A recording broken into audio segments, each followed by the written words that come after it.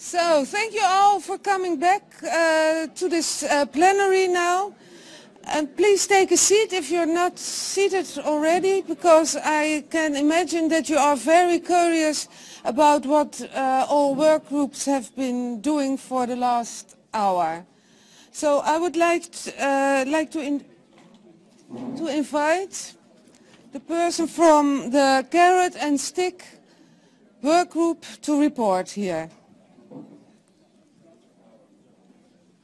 Thank you. Would you like a microphone? Yeah. Good afternoon. We had a creative interactive workshop, and when you're creative, you always you produce colorful ideas. We started about having we had 4 groups that sat around tables, and at first they discussed what would be the task of a data steward. Well, as you already envisioned, there are lots of things they can do, and in some places they do, and in other places that's a task of somebody else.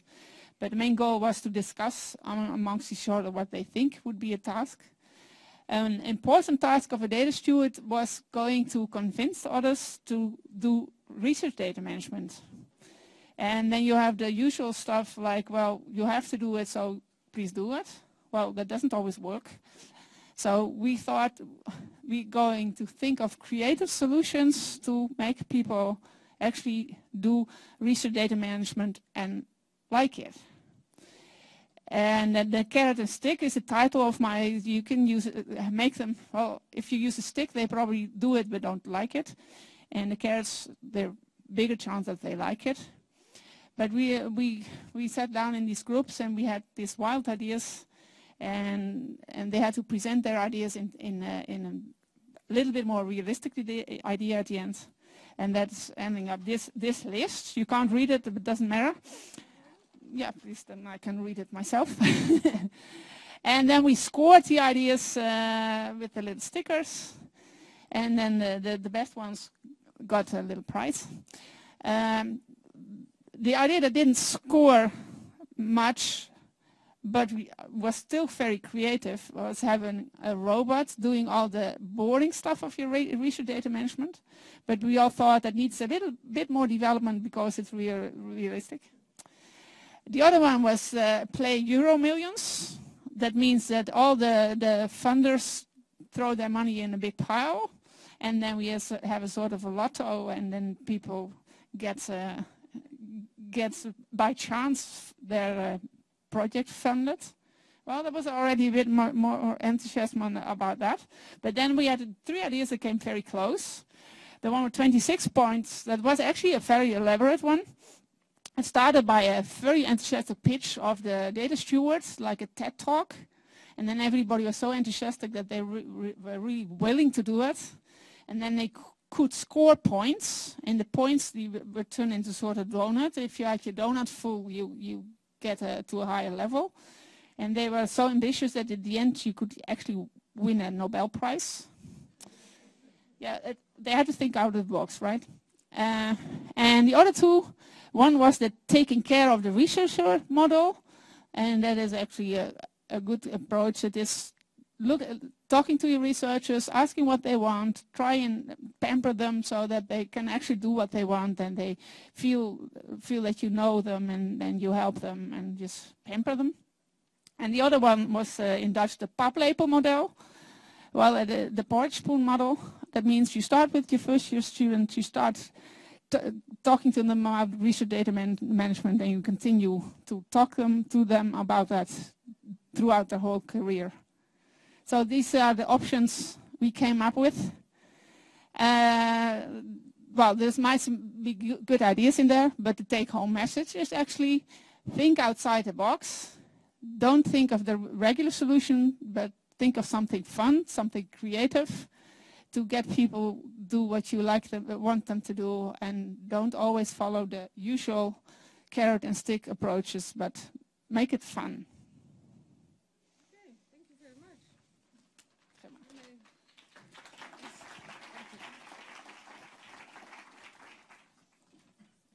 Thank you. Now I would like to ask to come forward the reporter of Group 2. the data management and academic integrity.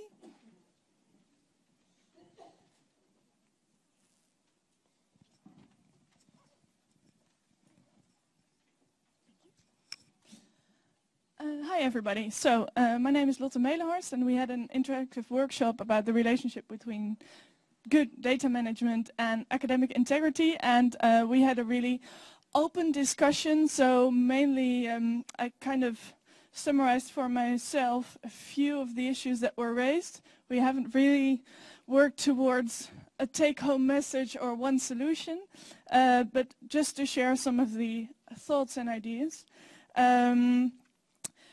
One of the things that was discussed was that when it comes to the way it is organized within institutions and policy is developed, often research ethics and research integrity and data management seem to be two different worlds, whereas on the other hand it's really straightforward for many people that good data management contributes to research integrity. So one of the challenges might be to bring those worlds together and to see how policies and all the other efforts of people working on data management and research integrity can be combined. And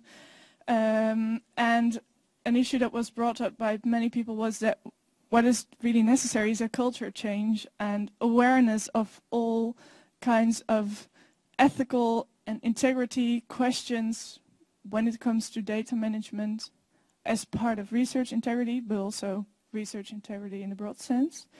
And how the challenge is also how to translate policies into action and how to support researchers best in their daily work. We also had a discussion about ethical committees, and in particular about the scope of ethical committees.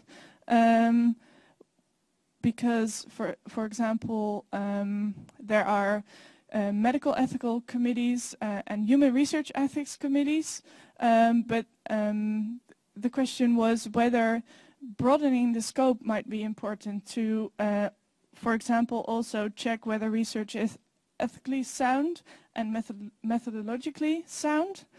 And a final issue that was discussed was the drivers and incentives for researchers. For example, it was mentioned that often money is a priority, getting grants is a priority, and that has a huge effect on the way the daily life of researchers looks, and that good research practices, if that would be a priority over trying to get money, then that could have a huge effect on basically the culture of researchers. Okay, thank you.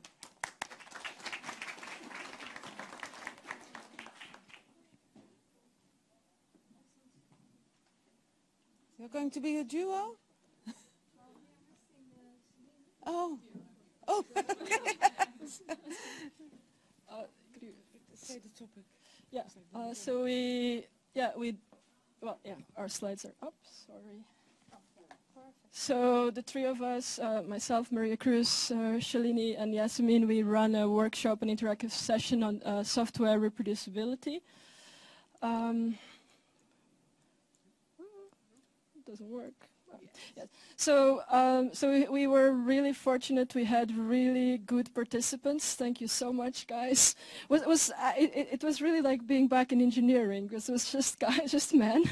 So it really reminded me of when, I mean, nothing wrong, but it reminded me, I did engineering, and it was really common to be the only three girls in the room, but it was fun.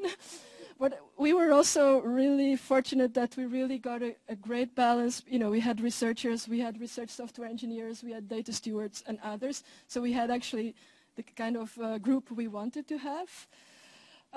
The session was on software, so we had a lot of people who actually developed software. Only one person said they had no experience whatsoever.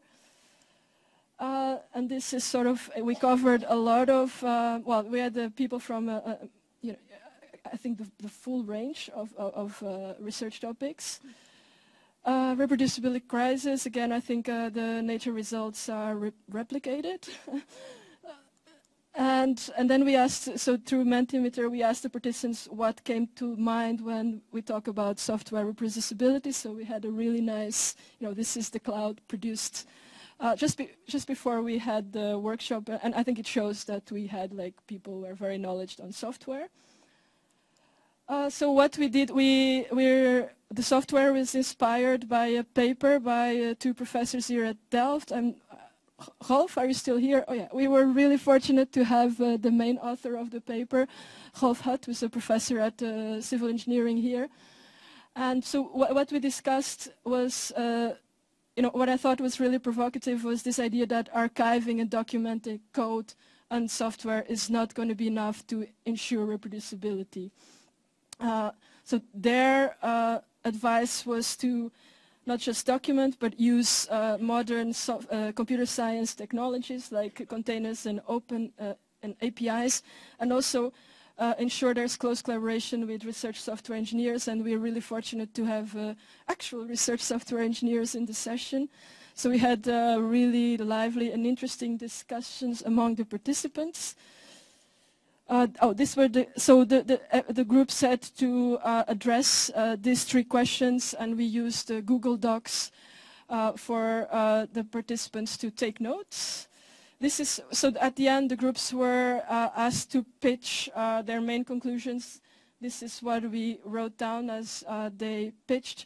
There's a lot here, as you can see, but this is a session that we're going to write it all up. We're going to produce a blog post, write it all up. We are possibly submitting a paper to the IEEE eScience Conference Workshop on Software Sustainability. And we hope that researchers, research software engineers, and data stewards can work together. This is just the beginning. So we can all work together to address this problem of reproducibility, and in particular software reproducibility. I think, software is such an important component of contemporary research that there's not going to be reproducibility in science if there's no if software is not reproducible, forget about it. That's it.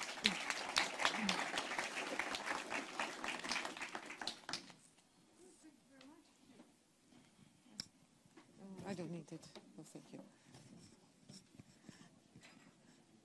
So, and now I would like to hear the report from the Data Management Plan group.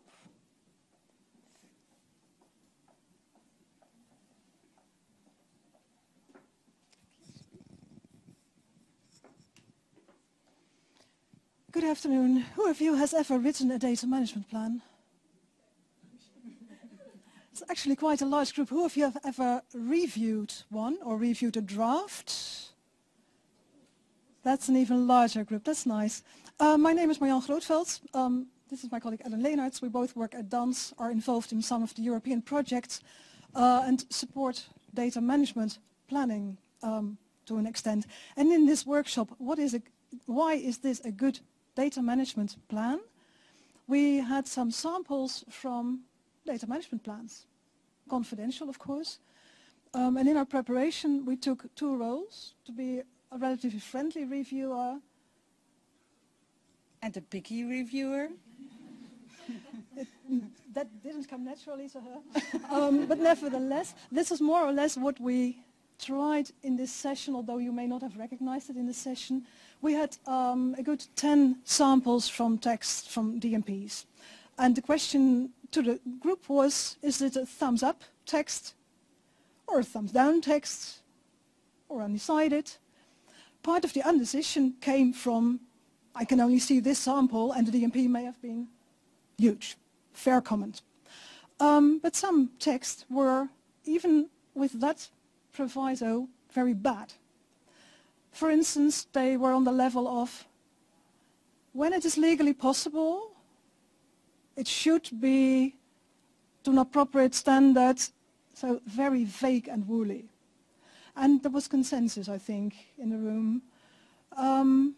Other texts were mixed. For instance, there was some criticism about an answer to the data formats that would be delivered by that project. Okay, it's good that they say TXT and RDF and so on. These are okay formats, but I don't know what kind of content they will put into those file formats. That could be the negative part. The positive part for us, also representing a long-term data archive, is these are file formats that we know we will be able to sustain in 20 years. So reviewing is both friendly and precise. And the shares will be shared, the slides will be shared, and we don't have a major conclusion for you. So. Well, except that there was quite a lot of consensus. So on the sample text that we showed, most of the people who were in the room, which were still about 19 people, most of them said, oh yes, we like this one, or no, we don't. So I think that's a good point to take away, that it's not just, well, if I was picky, I was certainly not the only one. So.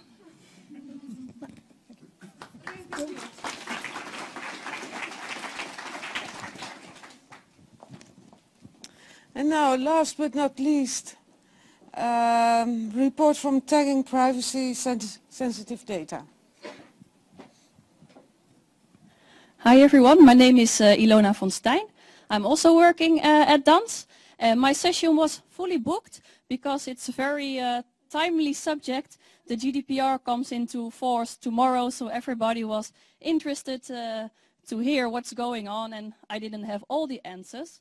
But what we did first was warming up, also with the use of Mentimeter. So I asked my group, what do you know about GDPR, but also how do you feel about GDPR? The interesting part was most people were a bit unsure how they should feel. One was very much in love with GDPR. That was interesting. And the other one was actually very angry about GDPR. This was also nice to discuss about. What I then did was elaborate a bit upon the legal framework of GDPR, set out some key definitions, discuss the why and the what. We went also then in some more detail into GDPR when it relates to data archiving and also the derogations that there are for research data when it comes to the GDPR personal data regime. The next step was I presented a first prototype of a tool that we developed at DANS. And this tool is actually a concrete tool. It's a decision tree-like tool to evaluate whether data sets can be shared and under which conditions.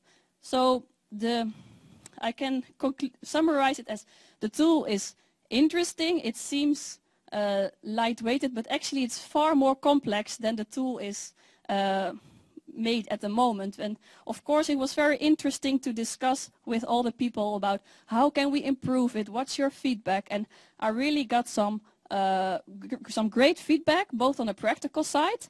For example, we didn't have enough time for all the groups because I split it, the whole group into 4, and all group are asked to keep a data set in mind and run this data set through the tool, but actually no group managed to come to a tag in the end. So it just took really a lot of time. There was still some confusion about key definitions, and I really got some great feedback there. But still, in the end, I think I can say that the tool is useful to start at least thinking about sharing data, research data under the regime of GDPR. So we had a nice session. Thanks.